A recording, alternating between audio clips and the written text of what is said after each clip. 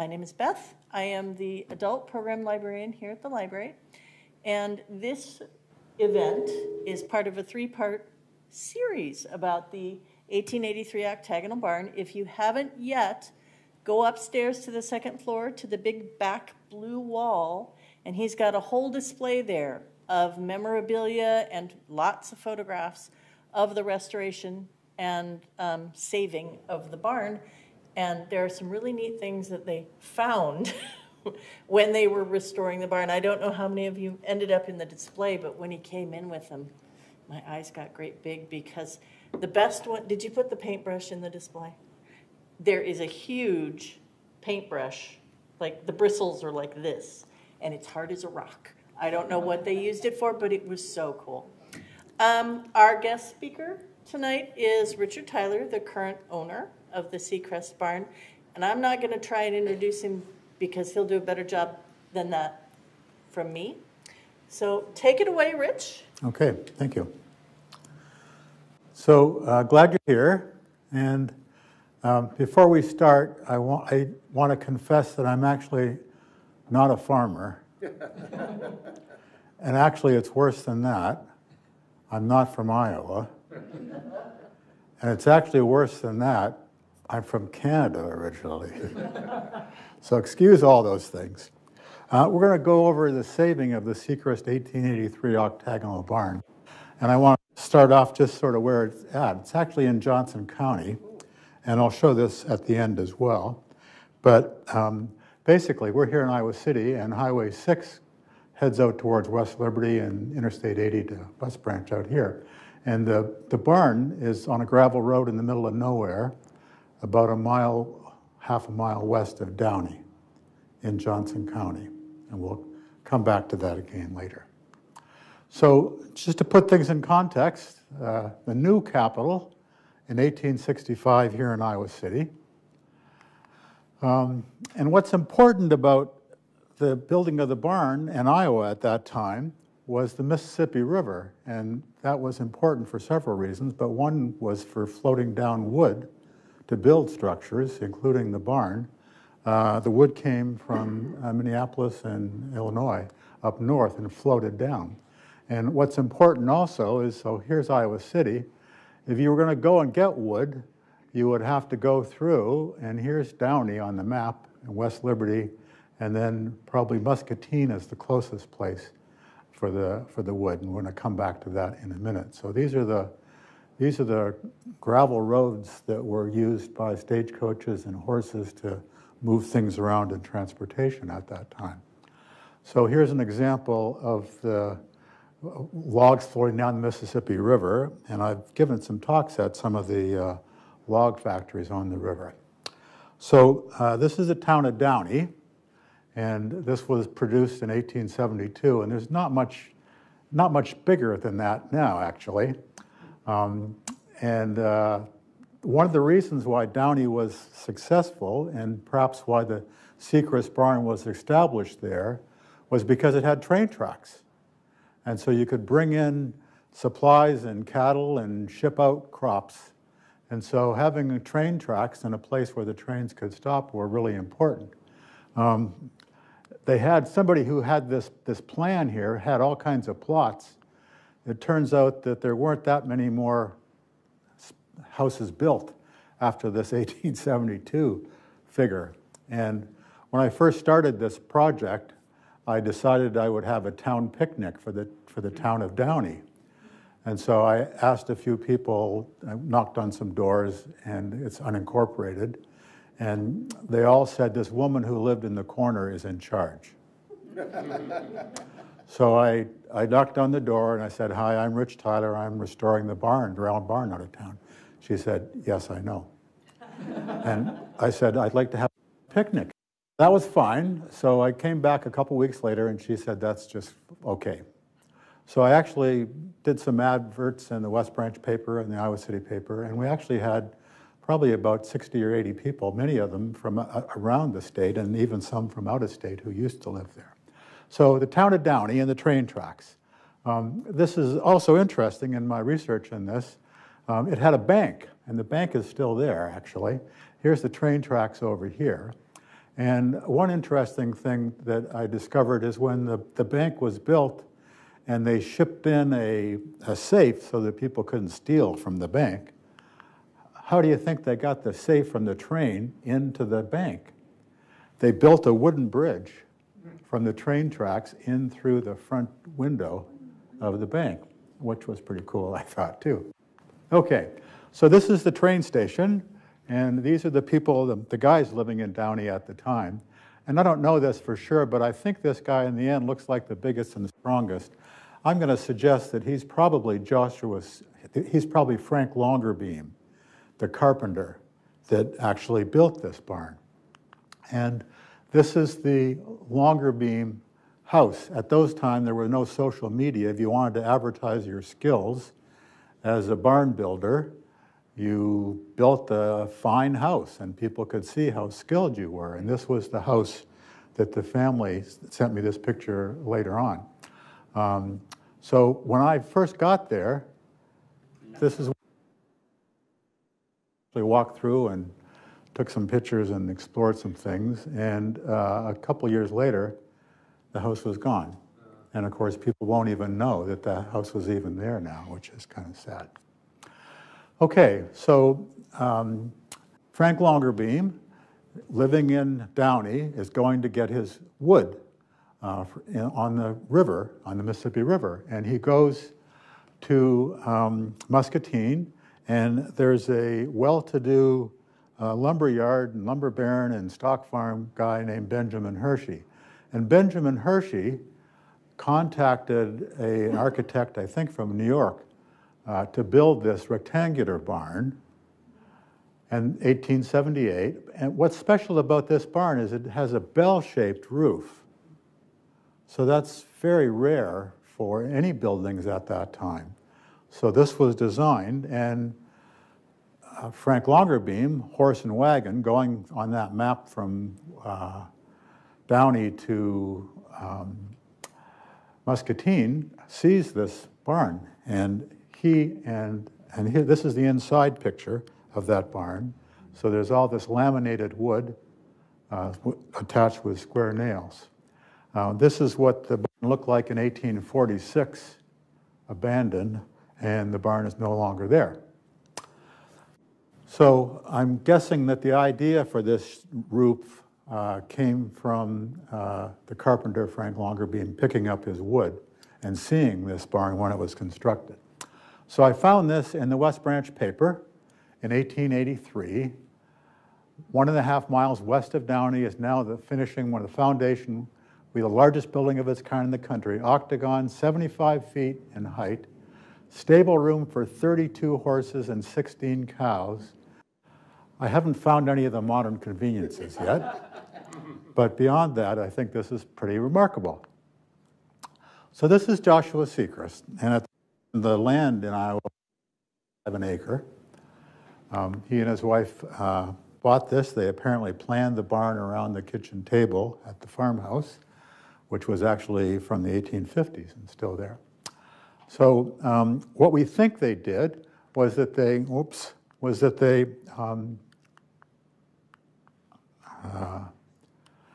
dug a little trench, filled it up with water, and soaked the wood in these 1x6s, and then had stamped, banged in these little stakes in the ground, wrapped them around, hammered them in with square nails, and then took the second one and the third one and the fourth one, and built this rib one at a time with nails and a bolt going all the way through finally. Then they build the foundation, including this is stone at the bottom, and a wooden floor. And then this is sort of like a McDonald's arch or something like that. And they've got horses and people on stilts pulling this up slowly, excuse me, and they get it up in place. And does anybody want to volunteer for this job up here?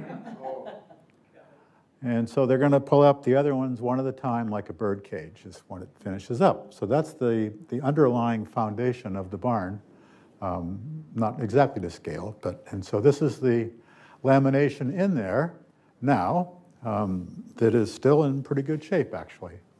bolts all the way through, and square nails attaching all the way through as well. So 1992, when I first saw the property, I was looking for some place out in the country for my 2 young children to see if we'd go camping in some woods or something like that nearby West Branch where I was living. And a friend pointed out this property down the road, and she said, maybe nobody's living in the farmhouse, the barn's empty, maybe he'd sell it to you. So I went down, saw the place, it was all falling down and apart, and they talked to the owner, and he offered it to me basically for the price of the land. And I said, well, I'll think about it. I wasn't quite sure what was going to happen here. So eventually, he called me about a month later and said he'd found somebody who was interested in buying it. But all of a sudden, it was mine. So it was in pretty bad shape. It was tilting, holes. This is a wood shingle roof, and it was a mess.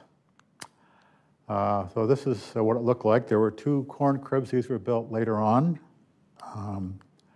And this cattle feeding shed and silo were built later, but it was all...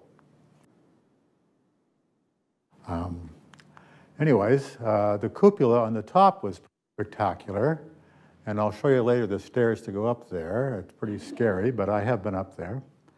And this is the view from the cupola, and I found this looking towards the town over here, where the people are coming for the picnic later on. And this is the gravel road going up to the barn, which is here. So that's the view. This is what it looked like originally when I first saw it and had 2 pictures taken. So in a mess, this is standing in the middle, and there's no barn like this anywhere. It's pretty spectacular. How many people have actually been inside the barn? So several of you.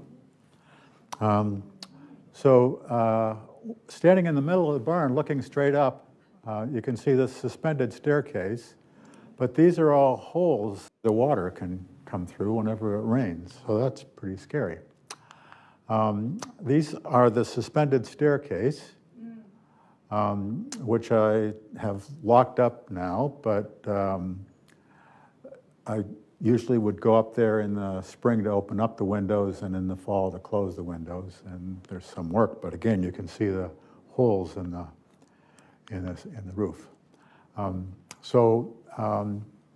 The place was covered, when I bought it, was covered in loose hay and garbage everywhere, which was potentially very dangerous because it might catch fire. There was lots of junk and stuff to clear up. This is looking out the front door, seeing where all the loose hay is and things, and a bit of a mess here and there. This is my sister, Sheila, who came to visit, wondering what the heck is this guy doing anyways. So anyways, that's a good picture of, again, what the floor looked like, and again, the internal structure, which is just remarkable, and in this point, full of holes in the roof. This is the attached cattle feeding shed.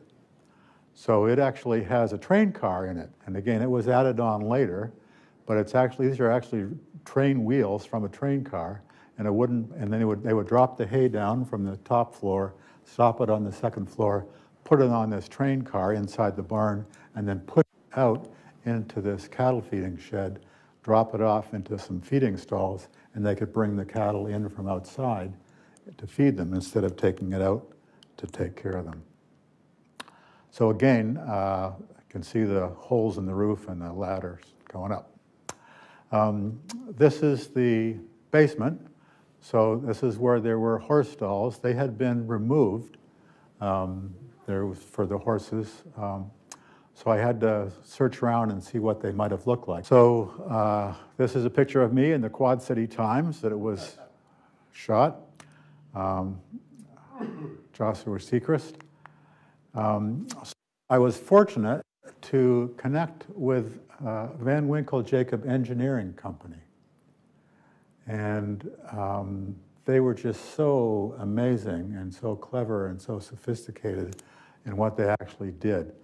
There were two major problems with the one problem was it was a bank barn. So this was dirt going all up against this wall.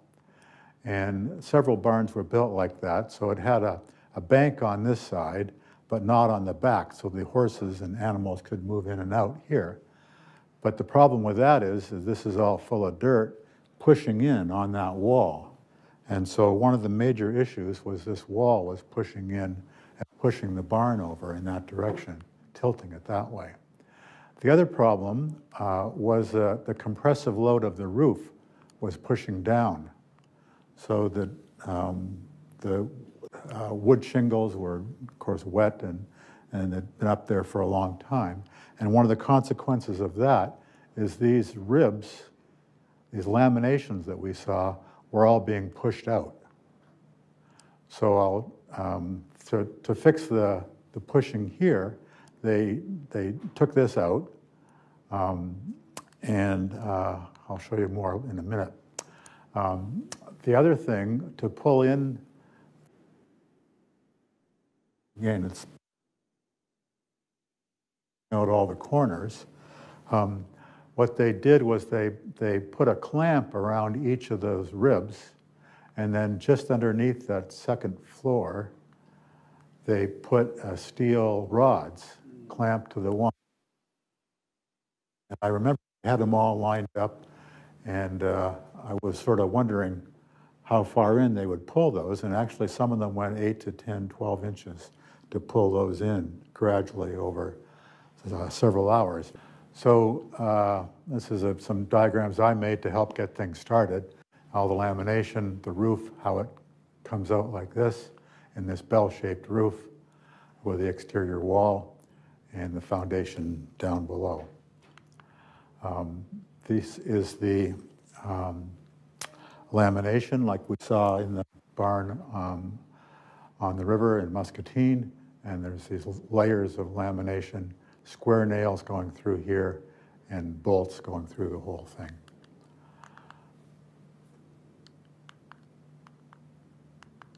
So here is where they attach to the second floor there, where they come down and attach with the bolts all the way through. This is a bolt in the basement, a beam in the basement that had cracked. And one of my neighbors at the time came in and took care of this, and we pumped this up and clamped it safe and sound. And one of the interesting things is because it's shaped like this, it can't bend and twist out of place. So this is the bladed scarf joint as it's reported, and this is in the barn. But it turns out that this post is in the wrong place. Anybody know where it should be? Right, it should be right underneath this one, because the load of down below here can crack this, and then this piece can come down. So Longer being corrected this later by a couple of places. He actually chopped this off and put a piece of wood out underneath like that. So here is where the rods are connected to the inside of the two corners of the barn with a rod that goes through the inside and is, as I mentioned, anchored with a cement block outside. So here's the laminations, the corner, the ribs going up, the bell-shaped roof, and this is an angle in this corner that the structural engineers built. So going through the walls, carefully done to control that. This is there's two of these, one on each side, coming out, and they're actually buried out here. They put in a big concrete block under the ground and hooked it to that, and then pulled up the barn one day very slowly. So that was pretty scary. This is after the barn's been built. The outside showing how things are connected and were pulled in, and you can see the rib, how it rounds out there as well. Some work had to be done down here on the foundation stones. This is underneath that top floor, and you can see the rods coming back and forth, back and forth. I'll talk more about the horse in a minute. So it needed a new roof, and the original roof was wooden shingles. And I don't know if I had a picture of the wooden shingles here. The wooden shingles had a few of them had Adanac stamped on the back of them. In fact, I think there's one upstairs. Adanac. And as soon as I saw that wooden shingle, I knew where it was from. Anybody? Canada. It's Canada spelled backwards. And they were from British Columbia. So in any event, with the restoration, you're supposed to try and put it back to what it was like. I couldn't afford to put wooden shingles on there, though that can happen in the future. But we had a new roof put on. So the barn had to be painted, and so I'd never been up scaffolding before. So I didn't do all the painting. My son and I and my daughter helped a little bit, and I had hundreds of volunteers. But I'd never been on scaffolding before, which was pretty scary. Actually, the people that put on the roof were very helpful because they left the scaffolding on one side while we got that one side painted. So there was just all kinds of cooperation from volunteers and the contractors and things. Was very good. So this is the barn with a new roof. It started to be painted red, and some red up here in the cupola as well. This is the view from the cupola. We had some damage with the last couple months with wind and hail. So some of these have to be replaced, but it's a pretty spectacular view, but pretty scary going up there, to say the least. So I had to make a few minor changes for safety reasons. So I put in some wooden stairs to go up and down. So there's two sets of stairs that go through. And again, some volunteers going up there. Try to keep it as original as possible, but had to make it safe as well. This is the bridge going in to take away the dirt. This is in the basement, putting up some of the wood to hold things in place. This is the new brick wall that went up. And we went on to the cupola. So when I had it painted, according to the historical societies, you have to try and make it as original as possible.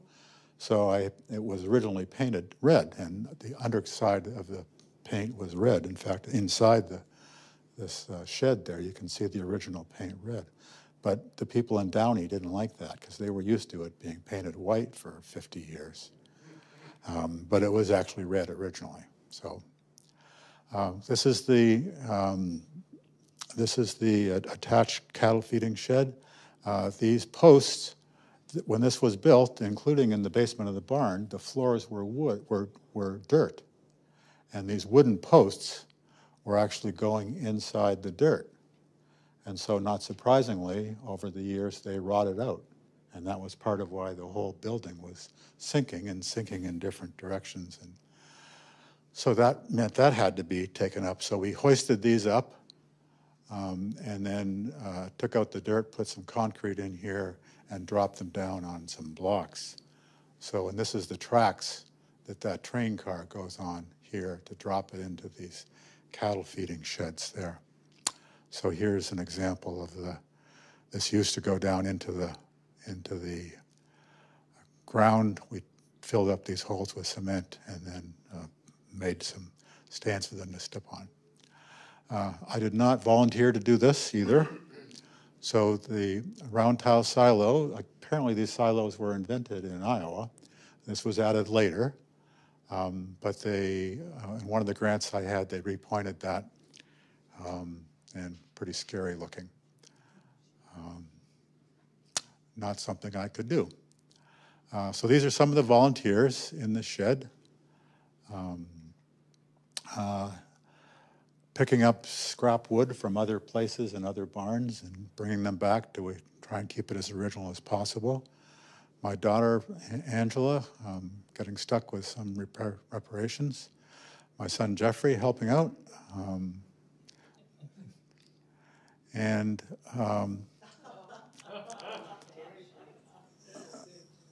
anybody know who that is? Who? So I did some, I contacted several people. Part of getting grants is that they want to know the place is available, but they also want to know that people are using it, and it's the State Historical Society produces this funding. So in the early days, I contacted Branstad's office, and actually, I think after that, have been awarded a Historical Society emblem and document in the state capitol. But I invited him, and he came with a group, and I got the newspapers involved. And when you come in the door, there was 2 books to sign. One sign for visitors, and one sign for volunteers. So I asked Mr. Branstad which book he'd like to sign. So he said, well, the volunteer book, of course. So I took him out back and had him shovel some cow manure.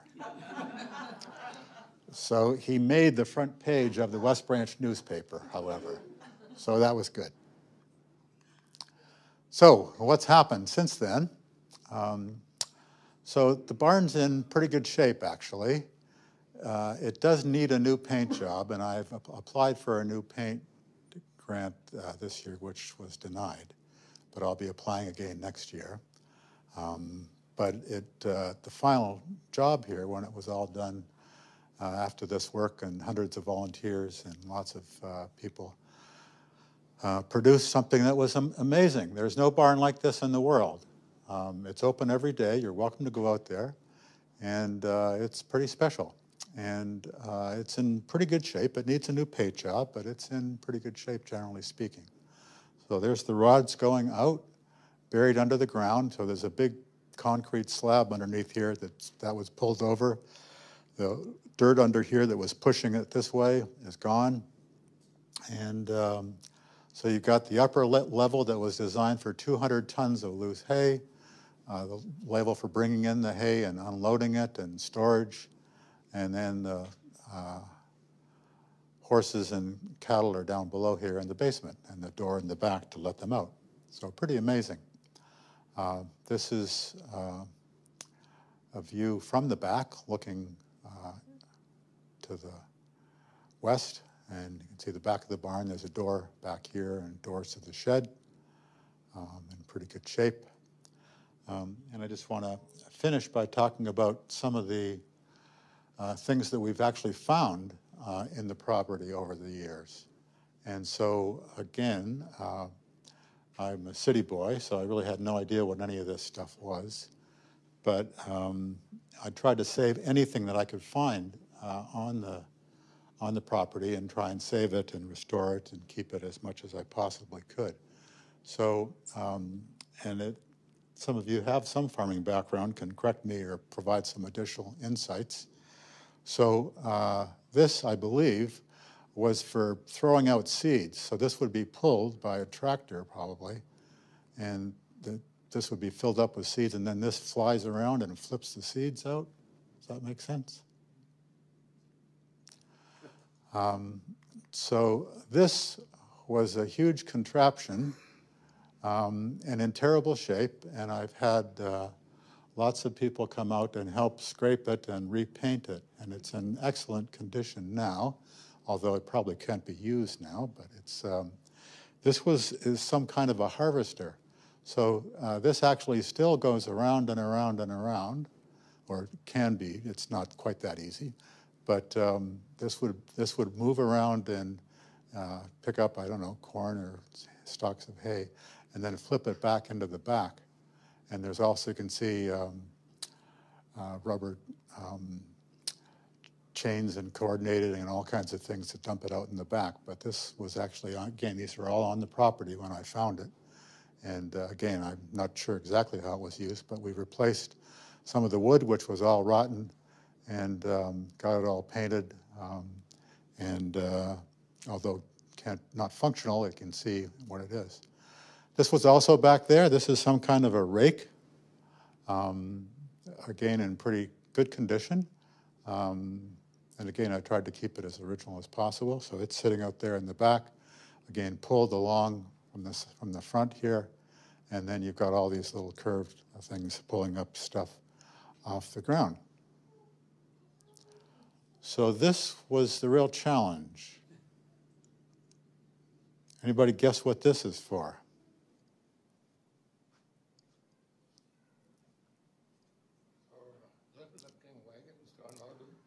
Lifting wagons to unload them. You're exactly right, as far as I know. You can't. It's, these days, of course, you can find almost anything on the internet. It's hard to even find anything about something like this. They must have been extremely rare. But you consider you got a big wagon full of corn or hay or something heavy, and it needs to be unloaded somehow for feed or whatever it is. And so you'd pull the wagon in here, and then there's these little triangles on each side go underneath the back wheels or under the back side, and then this can be twisted and presumably pulled by something, and these things go up and lifts up the wagon and things roll out, I guess. So it's hard to even find any explanation for these things. So that's basically the end of the talk. Now on the contacted by the Iowa Barn Foundation, there's going to be a barn tour across Iowa in September, and this turn will be out. And I'm on the front page of their magazine, which I brought this with me today. I put in toilets. I tried to keep it as original as possible, but you have to make it functional. I put in toilets. We have parties.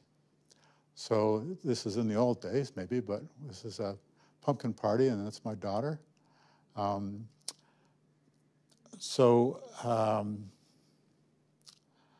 I contacted, I really didn't know who this person was, but in some of the towns in West Branch, P. Buckley Moss has done some beautiful pieces of work. And so I contacted her. I think she was living in Florida at the time. And sure enough, she came up and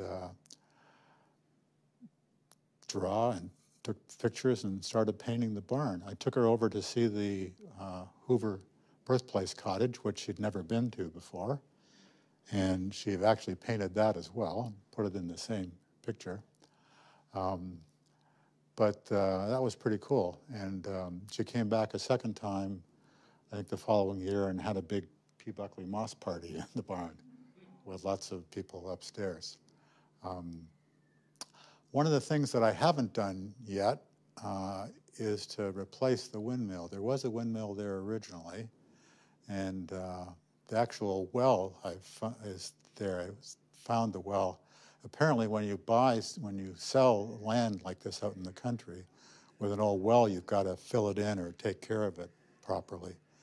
And I'm not sure this was done when I bought it off this guy, but it was filled in with clay. But the actual well is about this wide, and there's 2 blocks of bricks, like houses, that are not cemented together. And they go down, the owner told me, about 45 feet. So you can imagine making that. What would it be like to dig this down and then getting lower and lower and getting the dick and 45 feet below? It's just scary even thinking about how something like that was built. So that's still there. I filled it in with dirt properly, but I've also got the top 2-3 feet open so you can see the loose bricks around in that circle. Oh, that's the side. So P. Buckley Moss was out a couple times and did some good work. So I took a class at the Hoover Presidential Library on restoration and things, and one of the things that they said was that you're not supposed to pretend you have something old if you don't. And I was planning on making a horse, And so I changed my mind because I had stuff to hang on the horse. And so what I did was I made a big drawing of a 2x4 sort of statue of a horse. And I had this big drawing up. And I gave a tour to these elementary school students. And I showed the horse equipment, and I showed this picture that I had of this 2x4 frame of a horse. And this 10-year-old girl looked at me and she said, "Have you ever seen a horse before?" So I thought I'd better make something that looks like a horse. So I waited till the boss was out of town. I projected this horse on the conference room wall and traced it out. And so I made a real horse, sort of. And then because I got skilled at this, we actually did the same thing down in the basement where the cows were. And I've had some events, before COVID where there was lots of people and people bringing up hay and brought out some real horses and things. And I had people could actually learn how to milk a cow. Has anybody here milked a cow before? Nobody wants to admit it. Okay. Okay. Well, actually, I got certified as a cow milker from the Minnesota State Fair. So I have milked a real cow. So this is, you can go and count. So lots of events out there, and I know some of you have been to some of the events. I have tried my best to keep it as original as possible, but I've also had to make it safe. And so there's lots of chairs, there's lots of music events. A lot of this was before, of course, the COVID stuff. But lots of events, some beautiful hanging lights, lots of musical events have been there, different performances, dances. I'm having my 30th annual tinnitus conference for Ringing in the Ears coming up in August, and I do a lot of research in that area, and I always have a square dance in the round barn every year. And the sad thing about that is when I go and give a talk in Europe or in China about my research, they don't ask me about my research, they ask me, how's the round barn? Which is terrible. So lots of events, weddings. Oops, sorry. And this is Martha Stewart in her magazine. I didn't know that. So these guys got married out there, and the barn was in the wedding. So that was in the magazine. That was pretty cool. I recall stopping off at a store and looking around Christmas time, and there was a Christmas card of the barn. It shocked me. So, of course, I bought them all out of Christmas cards. Amazing what you discover. So here's P. Buckley Moss's picture again. Nicely done. So one of the other things that I found out there, and again restored with help, is this is in one of the corn cribs. And so in the corn cribs, I guess they'd bring in corn and stock it in these sides, on the two sides. And I guess when they sell it, so a wagon would come in and they'd weigh the wagon before and then fill it up with corn and then weigh the wagon when it was full of corn, and that they could tell how much corn was in there. So much to my surprise, there's a scale that is still functional. I mean, I don't know how accurate it is, but still functional.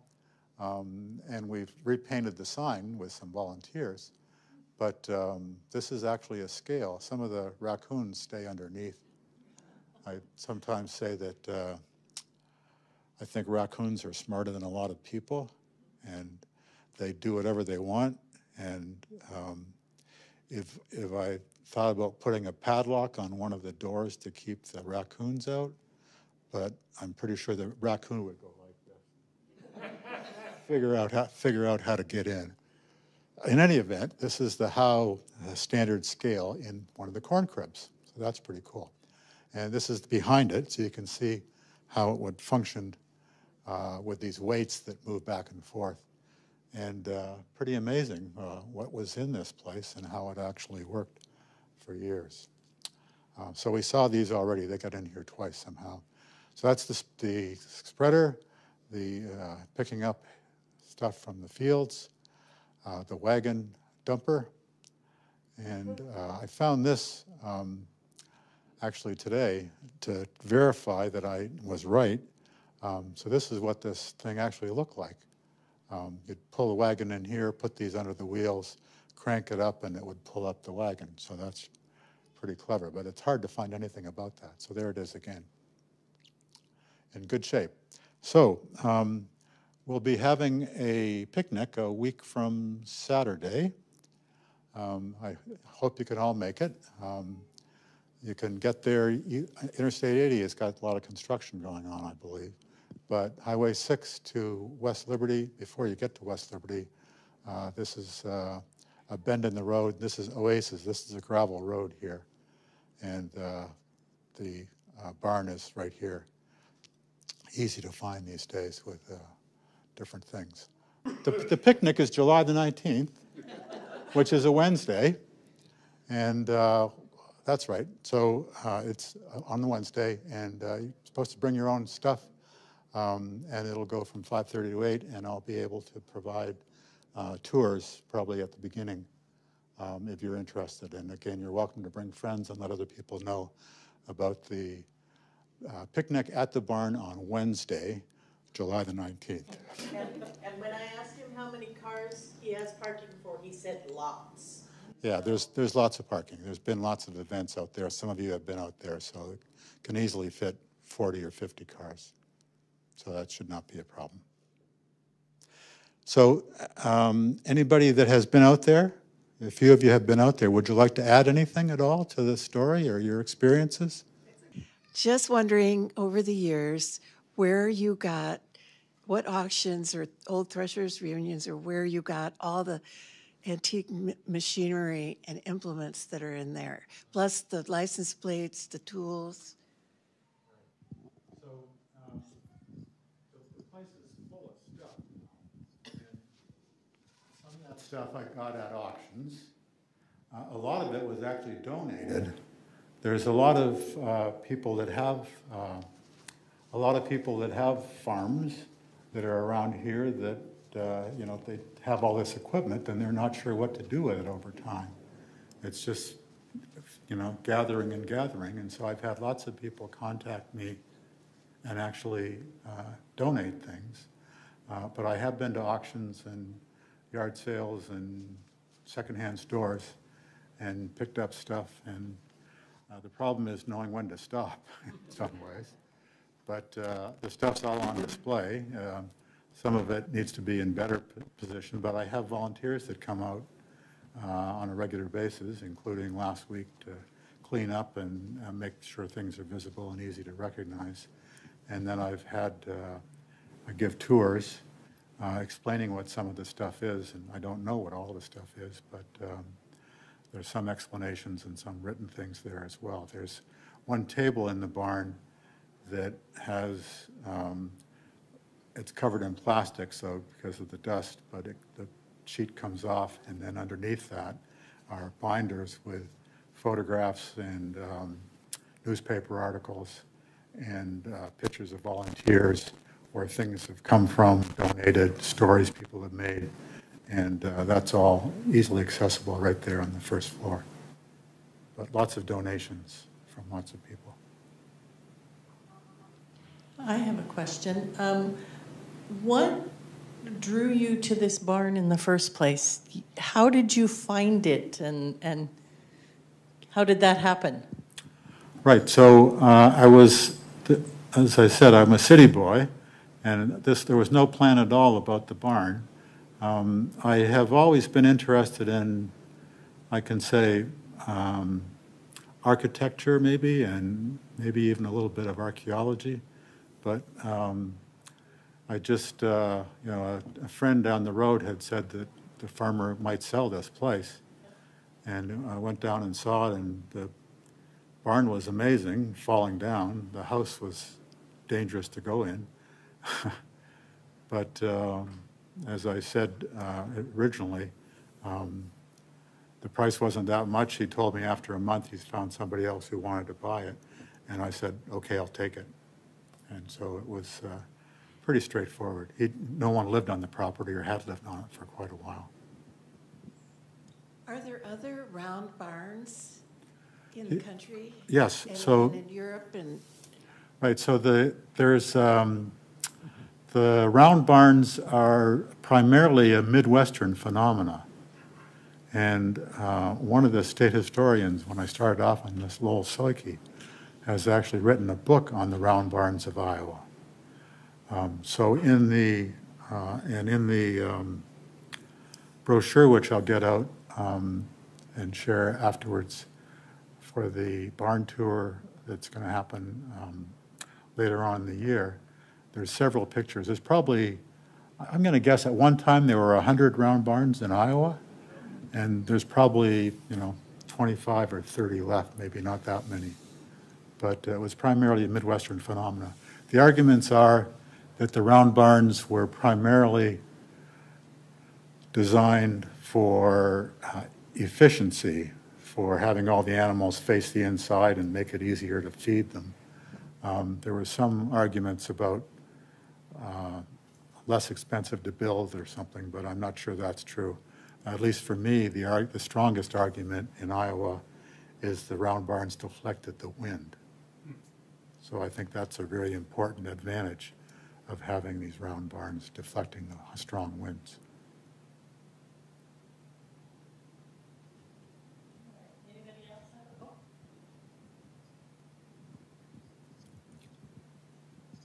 So are these round barns the only ones that have these laminated beams, or are there other, was that like companies that offered laminated beams, or you said Yeah. an individual built them? Well, there weren't a lot of companies, but there were barn builders at the time, but it was not that common. The lamination was still pretty rare. The lamination was needed here to make the arch. Sure. And the roof going up on top of that. So even though a lot of the other barns are round, most of them did not use the lamination. That was pretty rare. Later on, these things were done with glue. And in fact, has anybody been to the Celebration barn? Yeah. That was copied off of my barn. It's like, I think 3 of my barns squished together. But yeah, the lamination was pretty special, but needed for the arches. And as far as you can tell, was this person an affluent person? This seems to be like quite an innovator to have all these different things all in one farmstead. So the Frank Longerbeam, the carpenter, and his family actually donated, they sent, I think from California, is actually a tool chest. So I have his tool chest where he had his tools. But he worked for many years and I have in one of those talks I give where he came from out east. And he was very successful and built some barns around West Branch and had a very nice house that I showed you that eventually disappeared, but he was successful.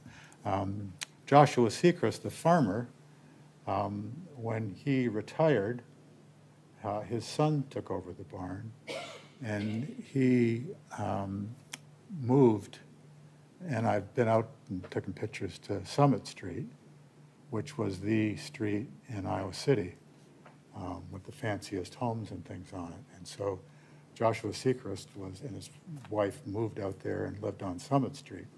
The second half of that story is that the barn was actually lost by the Secrest family in the Great Depression, which followed 20 or 30, 40 years later. And the farm was lost completely. A question up here? What's the point of a cupola? Does a cupola have any function, or is it just decorative? It's so hard to get to. Yes, well, it is possible to get to it. It's a little challenging and scary, but my understanding is that the heat would have to rise and go out the windows. So and maybe the smell or the fumes, whatever was in there. So I'm guessing that primarily it was for ventilation. Now, having said that, I don't usually talk about this, there's several initials carved out there from the good old days, including one of the Secrest daughters. So I'm sure it's a great place to take your boyfriend or girlfriend up in the cupola and look over the countryside. Does it allow much light in? There's lots of light in the cupola, but there's not a lot of, there are windows on all sides, and I had to replace those. That was interesting. So there's not a lot of light, but I have light. I put in electricity and plumbing. So there's a lot of light now, including fancy things hanging down from the top. But the electricity had to go in there, and lights had to be functional, and things like that. So. All right, well, thank you so much, Rich. This has been fascinating. And for those of you at home, I don't even know if I'm on a camera right now, but please do join us July 19th, which is a week from today, Wednesday, out at the Secrest Barn. If you go to the library's website, next Wednesday in the calendar is a description of the event and the address of the barn, which I don't know off the top of my head. What is the address? 5750 Osage Street. 5750 Osage Street, Downy, right? Well, it's just outside of Downy. The postal address is West Liberty, which makes no sense at all. No. But it's because that's where the post office is, that the mail goes through. But if you just type in 5750 Osage Street, you'll find it. Okay. And I hope to see all of you at the picnic. Thank you, Rich. This was wonderful. Okay, thank you.